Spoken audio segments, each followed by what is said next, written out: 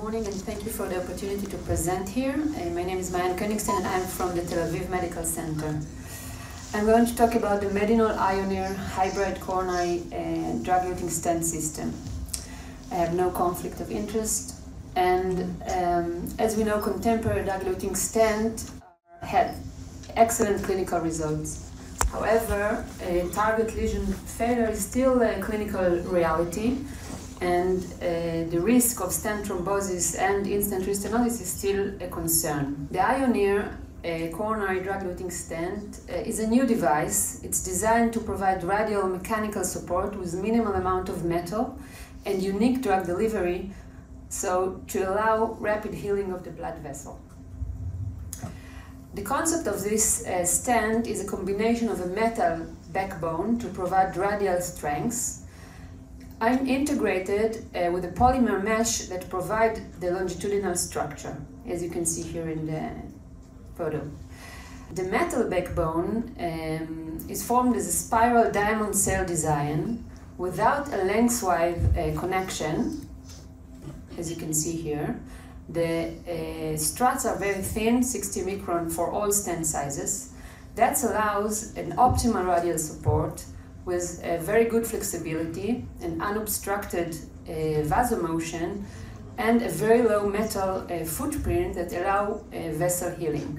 You can see here the polymer, that's the polymer mesh, and that's a biodegradable fiber mesh that provides transient longitudinal structure, and the drug is eluted from the entire stent surface. And the structure, the highly porous structures, allows the normal blood flow and perfusion into the side branches. Here you can appreciate the polymer mesh. This is from the in vivo experiment. This is the polymer mesh after 7 days, and this is after 90 days when it's completely degraded. They are incorporated into the vessel wall and degraded without signs of inflammation. This is how it looks like in the OCT. Here you can also appreciate the drug. The drug is colored in green, and the fibers, the polymer fibers in red or orange. And you can see here the combination, the diffusion of the uniform distribution of the drug into the polymer fibers. This is also an illustration of the uniform distribution of the drug on the stent. This is an irregular drug-eluting stent. You usually have high concentration of the drug on the struts with low concentration in the other region of the stents. And in the IoNIR stent, there's a uniform distribution of this drug. This uniform distribution allows to decrease dramatically the drug contact. There is a 4-time reduction in dose. As you can see here in comparison in the stent of 4 millimeters on 16, you can see a reduction of the total amount of drug that's in the stent, while maintaining at a therapeutic tissue level.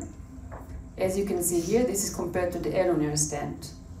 So if I have to summarize the properties of this stent, it's an ultra-thin metal structure that provides radial mechanical support.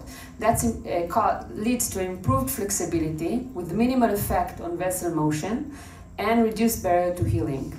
The biodegradable polymer mesh provides transient longitudinal structure and the source for the drug that stabilizes the stent in the first phase acutely and degrades afterwards.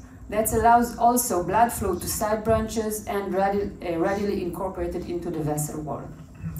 The drug elution is eluted from the entire stent surface in a uniform mode, and that leads to a drastically reduced total drug dose. The IronMan first-in-human study is now ongoing. It's a prospective, multi-center, single-arm, open-label clinical trial that is taking place in 4 sites. Patients that are undergoing PCI for a single lesion at the setting of angina, stabilized non-ST elevation or AMI or silent ischemia are enrolled. We perform OCT imaging at baseline, pre and post implantation, and then follow-up angiography at 1 year, at 15 days, follow-up angiography and OCT imaging for the first 15 patients occurred 1 month, and for the other after a year. The primary endpoint of this study is instant late lumen loss and target lesion failure. We almost completed enrollment. 56 patients have been enrolled from the 60 planned, and hopefully we'll be able to present the results quite soon. Thank you.